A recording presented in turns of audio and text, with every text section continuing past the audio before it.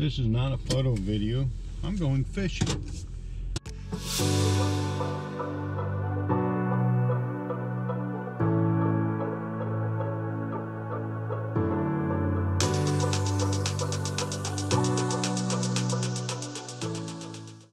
It's September 3rd, and I'm going down to the Roubidoux Creek, which holds both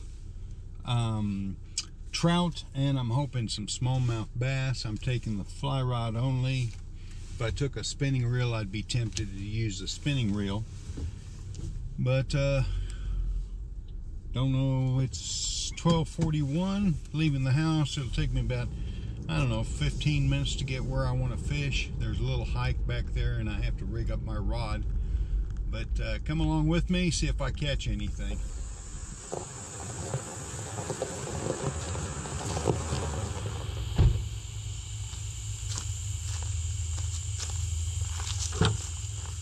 So there's going to be traffic going by on the curvy road right beside the Roubidoux Creek.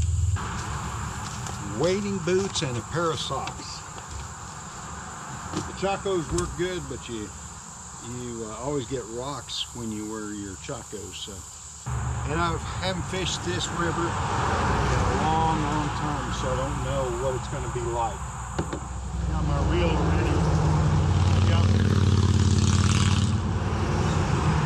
Waiting for the traffic. I got my reel already rigged up. I've got my 8-weight bass rod that I bought a few years back. I'm gonna build me a rod holder for this 4Runner that I drive. This way I can rig before I come out. Here's all I'm going to carry today, plus my GoPro and a water bottle. So a double dropper, I'll put this big popper on top, and I think either a woolly booger. I have lots of luck with this woolly booger here, so I'm going to use this crawdad pattern instead. Always second guessing myself. And here's what I got. Got a 4-foot leader right behind my popper. So, see how that's going to work today.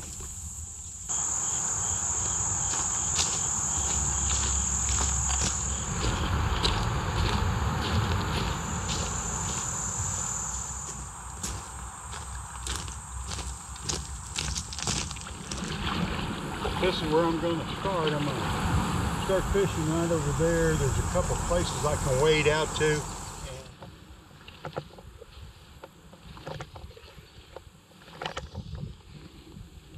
I don't know if you can see way out there's my popper. There's a little wind today.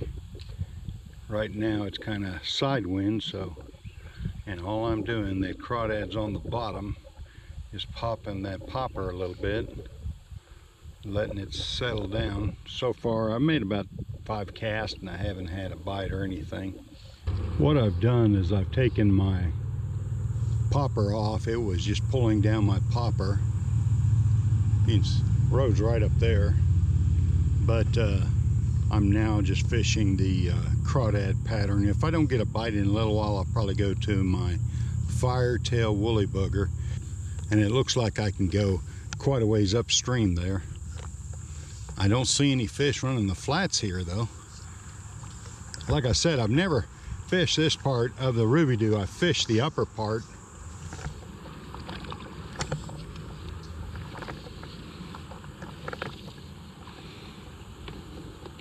Now I'm gonna let that settle to the bottom, because that's where crawdads live. Now in the woolly booger, I start bringing it in right away. Little short pops, trying to imitate the way a crawdad would crawl along the bottom. I'm just watching the end of my fly line. If I see it move or tighten up, that's usually an indication that you've got a fish on. I'm gonna go over here if it doesn't get too deep and try to catch or try to fish those shadow areas, see if there's something in there maybe. I got a fish. I don't know what it is. I think it's a perch. Maybe, yeah, it's a little, I think it's a goggle eye. Yeah, it's a little goggle eye. These are good eating if you get them hand size. But there's my first fish of the day, so I'm not getting skunked. Not bad. Guess how it got its name. Look at those eyes. This crawdad comes in a kit. I forgot, fish skull, I think it's called. And it's the first fish I've caught on it, a goggle eye. I kind of was hoping it'd be for smallmouth, because smallmouth, most of their diet is crayfish or crawdads. I'm gonna cross the log right here and see how far upstream I can get on this side. Get this leaf off my crawdad. Well, I should say I caught that one goggle eye and that's been it so far, but I'm not seeing fish, so I may have to go downstream. Now this is why I love the Ozarks. Look at that beautiful bluff up there. I didn't do any good upstream, so I'm gonna go down here, pick up my tripod and see what I can find downstream. I only saw this one bass, maybe two in this one hole. I do see lots of minnows, so here's this big sycamore. Look at all the leaves right there.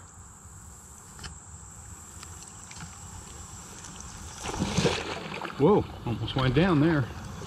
Even if the fishing is slow, look at that scene. Isn't that beautiful?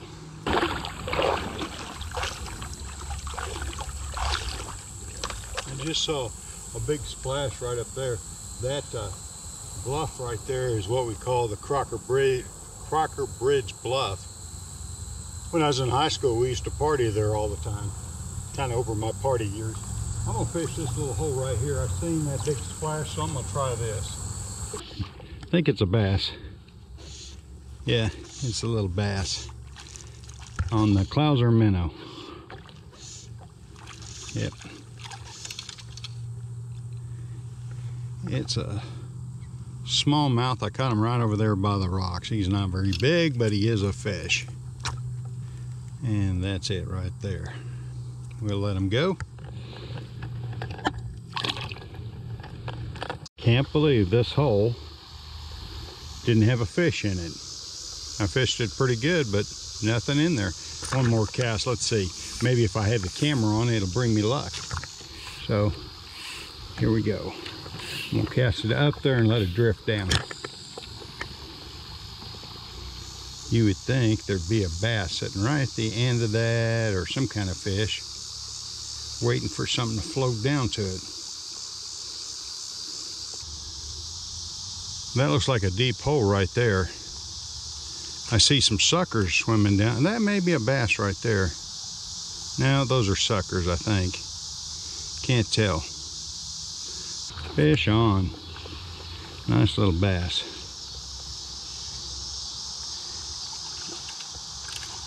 I love catching me some bass on a fly rod. He's a little bigger than the last one. I caught him out there in the deep. I just let this fly drift through that hole. Not bad.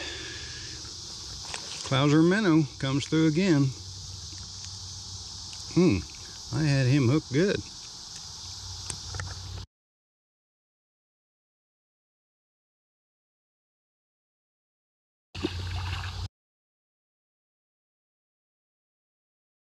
There he goes.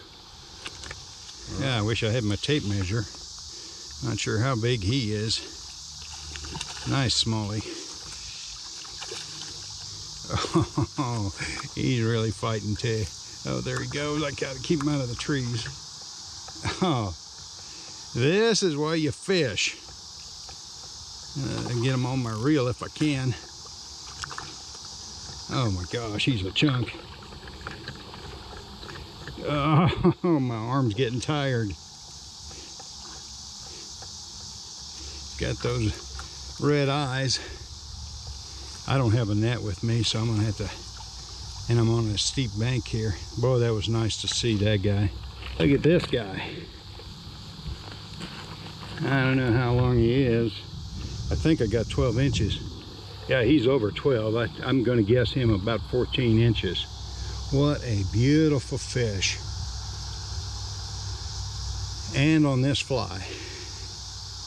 Yeah. Well worth the effort. And there he goes.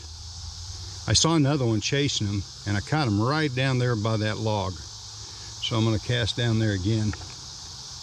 That was fun. Well, I can't go any further. The trees has got me blocked here, and I don't feel like climbing that bank there. And if I go that way, it gets real deep. The water does. So I'm going to head back upstream, pick up my tripod. I may try to hit that hole where I caught the big one again.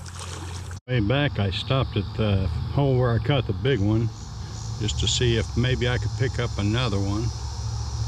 Decent sized one, not as big as the last one, but he's right underneath the tree there. I was just about to give up on this hole. He may be a goggle eye. No, yeah, it's a goggle eye. Nice goggle eye.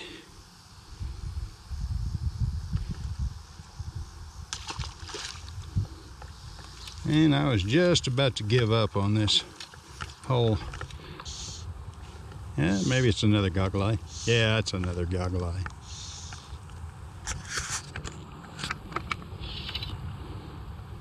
This is a little guy. But I'm getting it right underneath the tree, and I think that's where they're all at. I can't remember. I think I caught 5 or 6 fish. I guess the video show. I hope I recorded the big one. But it was a good evening. Afternoon, I should say. Yeah, we'll may have to come down this hole this winter. They say when the Gasconade gets real cold, the smallmouth like to come up into the Roubidoux. So I'm going to maybe drive down to the bridge and see what it looks like down there. Really surprised this hole didn't produce nothing. I'm gonna cast a couple times in there, let it drift down by that log. It seems like there ought to be a fish laying right at the base of that. So let's see, maybe if I leave the camera on, it'll bring me luck. It seems like they ought to be laying right behind that log over there.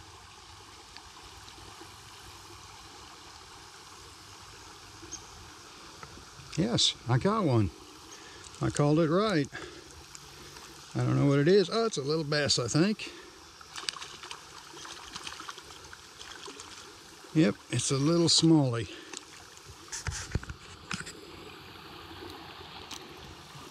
So all I did was throw up behind that log. Any place there's a seam like that, you can catch a smallmouth, or at least, well, that's a light colored smallmouth. He ain't a bad sized one. He didn't fight as good as that big one. I see my tripod downriver here, or upriver here. I broke my fly off, so I'm gonna call it a day.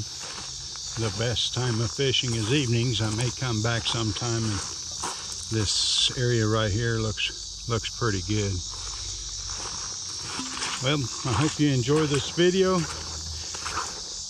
And you got to remember, I was out here 4 hours, and you're going to see it in about 10 minutes. So it wasn't that fast of fishing. It was kind of slow. But that one fish was worth the effort coming out.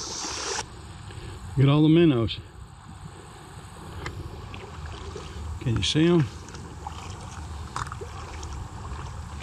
I may try this in January, February, dress real warm, and see if those smallmouth actually swim up from the Gasconade or below the Gasconade. I don't know. Oh, there's the vehicle.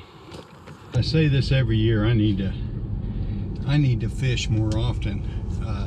This is close to home, and I really want to try fly fishing it this winter and see if the smallmouth actually come up from the Gasconade.